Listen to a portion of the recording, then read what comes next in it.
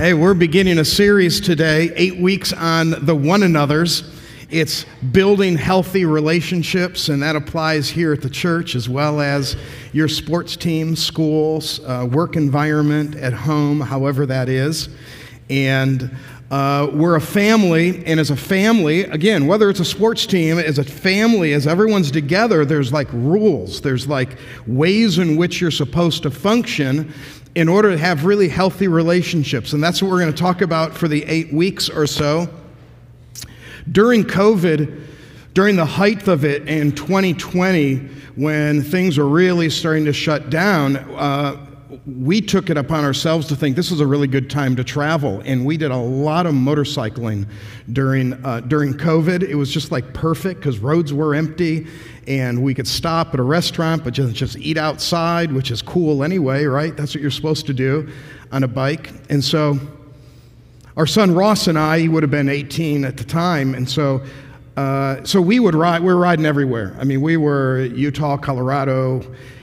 There was one time, and it was a local ride. We were on the other side of Phoenix, which is Scottsdale.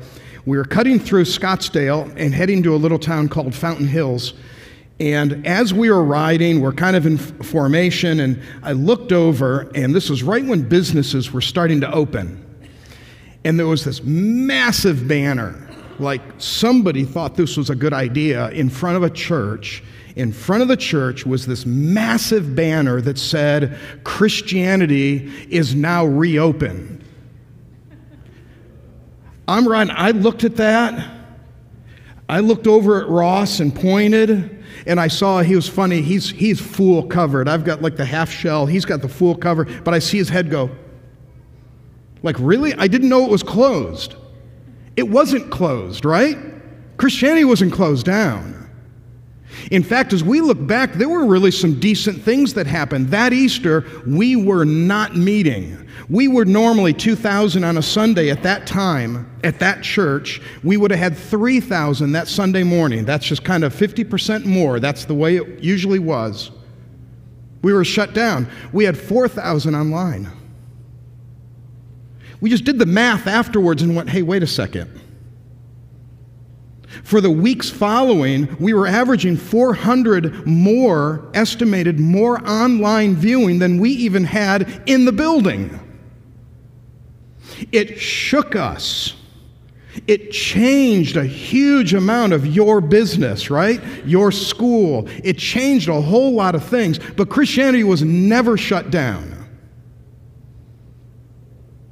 But then we came out of it realizing there is a special feature to us physically being in the room together. I remember Alistair Begg, they're out of Cleveland, which many of us love, right? We love Alistair Begg, and I remember coming out of all of it eventually, 6 months later or so, he said, we're not even posting online anymore. Because it's not the same as meeting physically, we became enabling people to not join together as a family. There is a uniqueness to joining together as a family that you cannot get on television. You can't get just streaming. This is different. Oh, you could stream this week and get a better preacher. I'm pretty sure of that. That's not the goal. The value of this setting is not what we're doing up here. The value is you. It's the family. It's us joining together around a central cause. And as we join together, there's like rules, boundaries. There's a purpose in mind. Which means that we could show up on a Sunday morning, we can go through a bit of a routine and leave and miss the target. Happens maybe more than we know. Well, that means we need to know what the target is. Why are we coming together? Why is it that we join physically together as a body? It's so important for us. Remember, as a family, we were in the Blue Mosque, it's called, in Istanbul. And it's just, this facility is hard to imagine its size, its beauty. And they kneel, so there's no chairs, there's nothing. It's just this big, massive room that would hold thousands and thousands of people. But there's a rule. Not just at the Blue Mosque, but there's a rule in mosques. When you gather together, if there were possibly only 100 people on that particular day in that particular meeting, the rule is you have to be touching shoulders. That interesting? So pause for a minute and think, okay, there's no magic in that, but why would that be? And we're so different than that. We're so much, and I say we, all of us, and I'm going to think it's our culture overall, we're so individual that we want space, and we come in and it's very us-minded. It's I'm going for my reasons, for me and my family, and I am so individual. That's how we could do it online and not miss a beat. It's about me anyway. But that message in Islam was that idea that, no, touch shoulders. If there's this massive room and there's 15 of you, you better be touching. Because it's about the group. We're a whole. We're together. So there are rules. And there's boundaries. There's a target in mind that we literally can say, after this Sunday, did I hit the target? Individually, leaving, walking out to a car, did I hit the target? That's what we're going to talk about, 8 weeks, and it's 8 weeks, 8 targets that build healthy relationship within a community. There is whenever I hear rules, if you just say the word rules to me, I think of Barney Fife. And you want to hear an impersonation? I have a Barney Fife impersonation. Of course I do. Do you guys know the episode? Here at the Rock. No? Anyone know that? Does that mean anything when I say here at the Rock? Is that the best? Okay, you could hear my impersonation if you want, or you could hear Barney do it. Would you rather hear Barney? Is there any chance we can get Barney up there?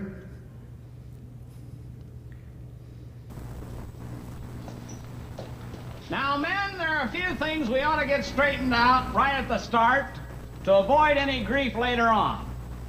Now, here at the Rock, we have 2 basic rules. Memorize them so that you can say them in your sleep. The first rule is, obey all rules. Secondly, do not write on the walls, as it takes a lot of work to erase writing off of a wall. There you go. How does Andy and Gomer, how do they possibly, see that Andy with his head down, thinking, oh, this is so funny. Here at the Rock, we have 2 rules. We mention that as a family all the time. If anyone says, are there any rules? And somebody say, well, I can think of 2 rules.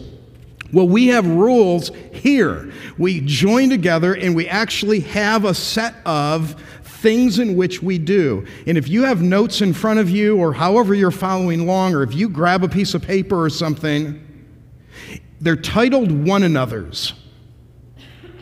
That's what the rules are. They're one another's. It's an easy study. You could just go and search for the phrase one another in the New Testament, and you'll come up with about 34. I know, it makes you appreciate the 2 rules of Barney. 34 one another's in the New Testament. It's a fascinating little look if you pulled them all together and you look at them, and you'll read each one and you go, oh yeah, that's a good idea. In fact, there's 12 negative and 22 positive one another's. The negatives are, one another don't do this, one another don't be like this. But more positive, 22, you need to be like this. I'll tell you, if you could pull the Bible verses out of it, drop all the these and thous, they would be great little list of things for a sports team. You read them. If you read them and didn't know, that they were Bible one another's. For a church body, you would say, oh, if I could only get a team like that. If my work team was like this, how much more productive and healthy would the relationships be? They're one another's. Okay, you Bible scholars in the room, online, can you think of any one another's? Any possibility that a Bible text came to your mind when we say one another? What are some that you remember, you can already think of, that are in the New Testament? Something one another. What is it? Love one another. What is it? Abide. Give. Forgive one another. Yeah, I said give, and everyone's like, no, that's not one. No, I'd rather forgive than give. Like, whew, that could have cost me. Does anyone think of another one? Pray. Be kind.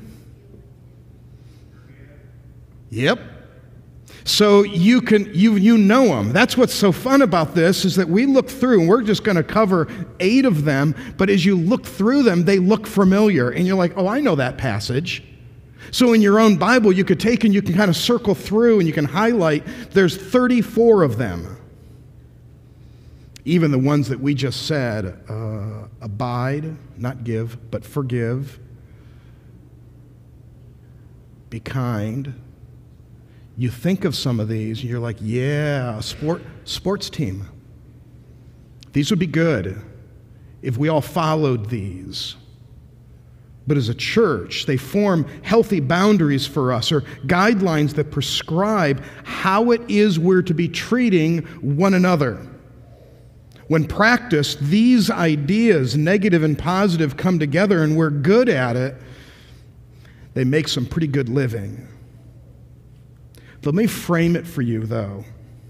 Jesus was asked in Matthew 22, what's the greatest commandment? And he said, love one another. Well, already he's surprised them, because there were over 600 official commandments, and so there wasn't a better one, and so they were tricking him. They expected probably to be answered with a question, right? So that he could get out of that, and he puts it back on them. He's very clever like that, but he didn't. He said, well, what's the greatest of the commandment out of all of them? And he goes, love the Lord your God with all your heart, soul, and mind. And they're like, oh. And then he goes, oh, and, you didn't ask, but the second one, I'll give you the second one too. Love each other. And they're like, oh, didn't expect that. So think for a minute as a command. Love God, a healthy, submissive, honoring, reverent relationship with God. Think of that for a minute, of yourself. Did your day start that way? Faith in Jesus Christ gives us a relationship with Him. And so we live in that reverence of Him. We love God. Remember Augustine's old quote? That he goes, this is all of life. Love God and then do as you please. Because if you love God, truly love God with all your heart, soul, and mind, it likes all the veins open up. Everything's clean and clear. Everything starts to clean out. Life is balanced. Life has a target. It's so clean. That's how we're created, is love God. But then as we love God, I think it's kind of like the snapping us out of it. I just going to live my life loving God. Well, yeah, sure, that would be really nice. To ignore everybody in the world and all the needs of my neighbors and my friends and my coworkers and my teammates. Yeah, I'd love to do that too, but that's not what we were called to do. Just love God. No, love God, and as we love Him, His heart becomes our heart. We start to think like Him. We start to value things He values. And so he goes, and I'll give you a tip. Love God, and then love others as yourself. Oh, so once I love, I then put my effort and energy into loving others. There's the core of it. You want a target for your day, that's it. How do I know I've successfully lived a good day? You and I will typically say, well, I was at every class on time, or I was at work on time, or time-ish. I got some things done, and they thought I was online all day, so that was good, because, the mouse moves. And so I succeeded, and no, wait, what's a successful day? Made a big contract today, that's success. Yeah, it is success. Lower value, but it is a success. Being on time is a good idea, so success. Is that what our day's target is? In school, it was the fact that I went. That was success. I don't know, I had parents that would just let me, anytime I want, and this is horrible to say for any student that's in the room, I could just put a sign on my bedroom door that said, woe is me. That's what I always wrote, woe is me. I'm woe, okay? And if that's on the door, they got up, I got up before them, they got up and they walked by the door and that sign was on the door, it meant, just leave me, let me sleep, please. And they were like, yeah, whatever. And so I was actually able to do that. Isn't that amazing? I would skip school. This is a bad topic.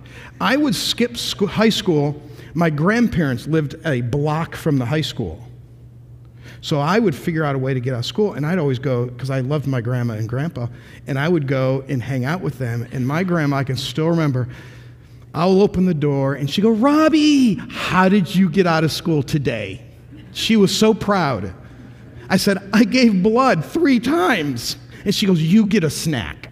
And so I would use maybe the blood pass and get out of all the classes just from the one pass. I'd only give once. Maybe I didn't actually give. What's success? Here it is.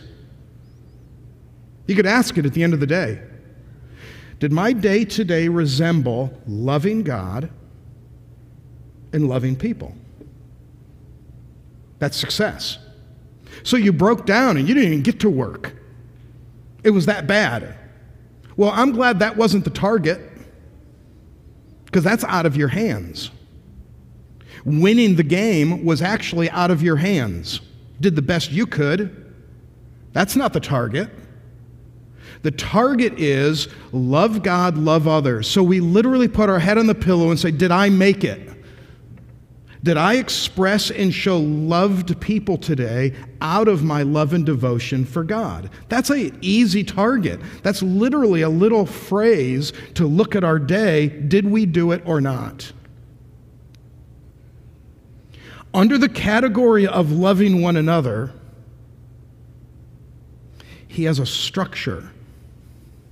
He has like lines that come out, categories to say, let me help you.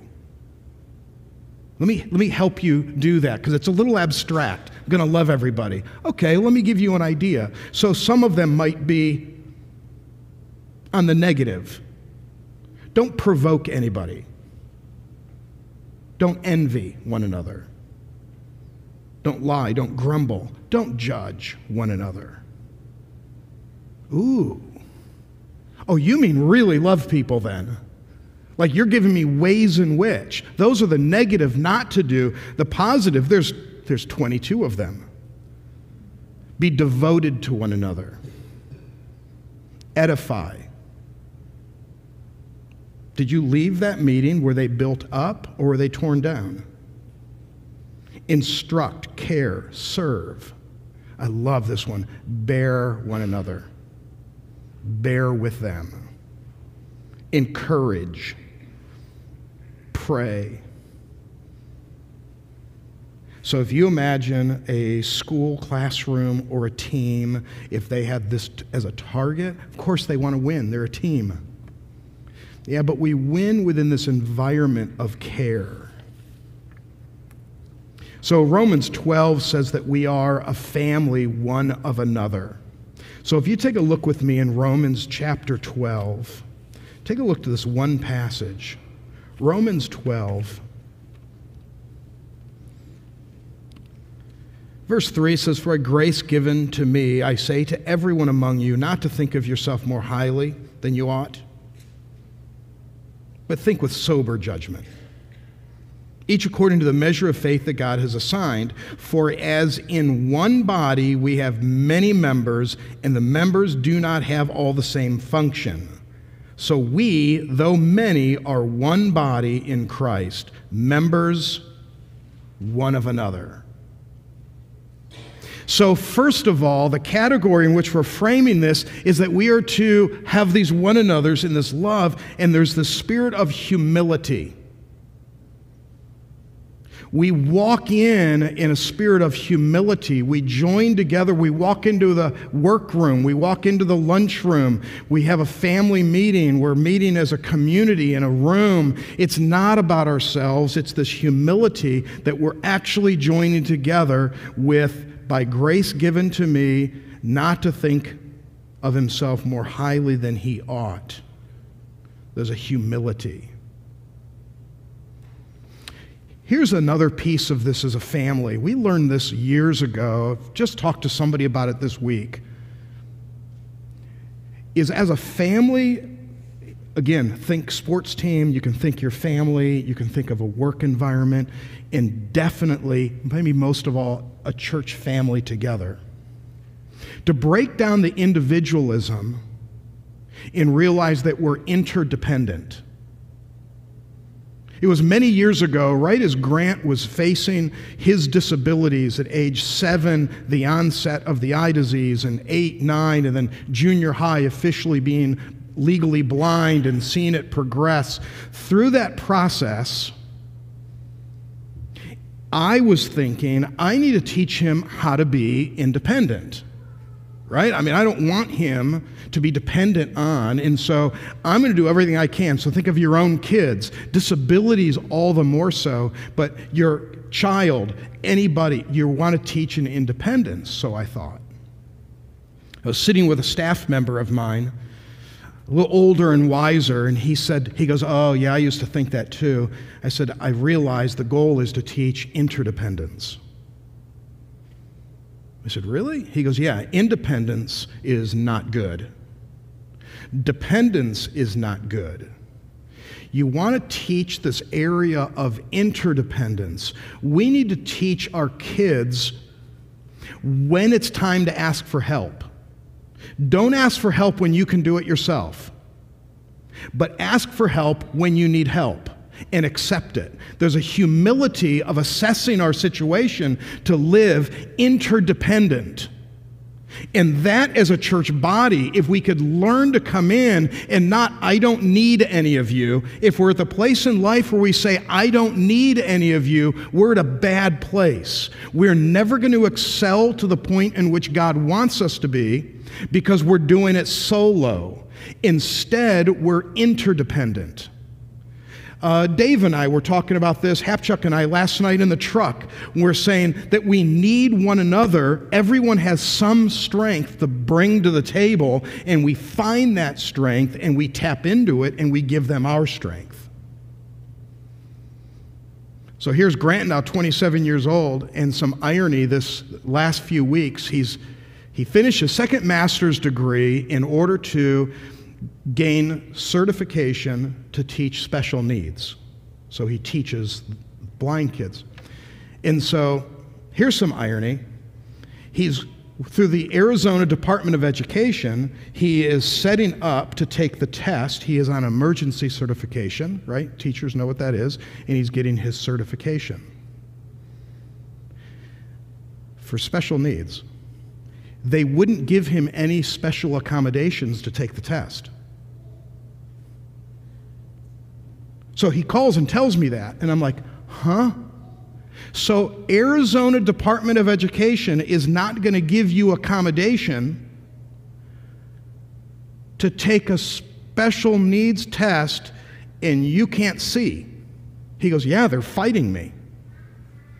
And I'm like, this is impossible. This is almost funny, right? I mean, it's like, this is a joke. This is ironic. Finally, they gave in. So they gave in, and they're allowing him to have a proctor who can help him. He's got to write essays. He's doing the whole thing in Braille. Needs more time. That's the biggest thing. For all of us in the room who have read Braille, right? It takes forever. So they finally give him the accommodation. This is a long story? It is. It's getting a little longer. He shows up 3 weeks ago to the test, middle of spring break, bad timing, whatever. The proctor's an hour and a half late. It's a 6-hour test. The proctor's an hour and a half late. Okay, that's not good. He gets through the whole thing. He feels good about it, turns it in, just gets notified last week that they're not accepting it because the proctor didn't process it correctly. Grant, I think I saw this Casey this week. Grant is like Charlie Brown when Lucy pulls the football away. Do we all know what that means? That's Grant. His spirit, his attitude, great kid. He just wants to kick the football, that's all. And I said, so what are you going to do? He goes, they have to reschedule, I have to retake the test. Okay, Dad, right? I'm like, I'm going to the Arizona Department of Education myself. This is interdependence. This is it. He's got to take care of it himself. How does a parent defend their child but not interfere? I don't want to do it can't do it for him. A spouse would do it for another spouse. No, he has to do it. Who contacted the lawyer? Well, I did. He's a friend. He's a good friend. Got great advice. Explained what can be done to make this better. But not too much. What's Grant going to do about it? My guess is that he is going to retake the test and no one will even know that any of it happened. And I'm like, and I told him last night again on the phone, Bud, you realize I just gave you the options. It's completely up to you, and I'm so proud of you at whichever path you choose. I will help you do whatever path you want to do. Do you see interdependence? It's that balance. You and I are living a Christian life in a world that is not Christian. 100% not Christian, pagan. From advertisements to television, it's all pagan. All the news, yes, even your Fox News, it's all pagan. Pagan, it's non-Christian. Christ is not in it. That's what we face. You and I cannot live for the cause of Jesus Christ, which is living in a love relationship with Him to love others, and as a church, glorify God to see many people come to know Christ. You and I cannot, should not ever do that alone. It's impossible. You say, well, I can. No, you shouldn't. As great as you are, I know how to make you better. It's work together as a team. We are created to be one another. You take a teammate on a sports team, your basketball team, that it's all about them, you know that's like one mark against the team. That best player on the team has the attitude of, oh, it's about us as a team, and I hope I make everybody better, and they mean it because it's one another. It's interdependent. If you can live just fine without coming to fellowship of other believers week after week after week, you're living an independent Christian life and you are settling for what's not best for you. I promise you that. What's best is that we are interdependent upon one another, and as the greatest strengths as you may have, you offer those to people around you, and you find these around you with these streaks of genius in particular areas that you actually need. Makes you better. It's interdependent. And that's what we're called to. And it plays itself out. in which the family dynamic in this room all of a sudden becomes where we are properly fulfilling the cause of Christ that he has called us to. I said it again. In fact, Dave, last night, sitting with those guys at that event, we said it again to these guys who I'm guessing are non-churchgoers, maybe? I don't know. Maybe so. Yes. And I admitted to them. I said, the truth is, if you eliminated our church from the community, there's a good chance the community would not even know it. And we're sitting at an event, a fundraiser of a group of people that are making a big difference in the community. And that's humbling. Maybe embarrassing. We love God. We love others in this way of all these one another's, humble in interdependence, so that we can together make a difference in our community. And we're all individually doing it, and I think it's amazing. You guys volunteer at different nonprofit organizations, and you're doing great things. You're giving, and you're generous, and that's good. Could you imagine if we coordinated all the more and grew individually and then grew and be more effective in the community in which we live? So that's the series. It's 7 weeks going forward on house rules. And do you have house rules at your house? Does anyone have any house rules posted? Just curious. Anybody? Oh, yeah, it's every man for himself, right? That's okay. So I did find a couple. Let me look at a couple of these. This would have been a good one to have at a house. If you sleep on it, make it up. If you step on it, wipe it up. If you wear it, hang it up. Oh, yeah, our daughter, she'll try it on, and rather than hang it up, we know what you girls do. You throw it in the hamper because it's amazing. It gets cleaned, refolded, and hung. Oh, is that how that works? Sarah's like, yeah, I thought that was a lot of outfits today. If you drop it, pick it up. If you eat out of it, wash it up. If it rings, answer it. I love the last one. If it howls, feed it. Okay, they get a little bit more serious on this one. House rules. The wife is always right. If the wife is wrong, see rule number 1. That has got Barney Fife written all over it right there. Here at the house, we have 2 rules. Rule number 1, the wife is always right. Okay, this is the last one. Remember, as far as anyone knows, we are a nice, normal family. Is that not it? I think of that on Sunday morning, pulling up, and we're all yelling at each other in the car, and then as soon as that door opens, morning, morning. That is great. Kids are behind going, this isn't true. This isn't true. None of this is true. We're a horrible group of people. Trust me. We have an amazing days here at the church ahead. We really have getting tastes of it. Looking into just the last few weeks, some great contacts to bring on somebody to help with worship, whether it's part-time or how to do that, to bring us up to helping them engage. I'm telling you, you guys do a great job up front. You're hanging in there for us. You're doing a terrific job. We need somebody to come in to help lead it. A youth ministry. We've got fun things coming up in this summer. It's exciting.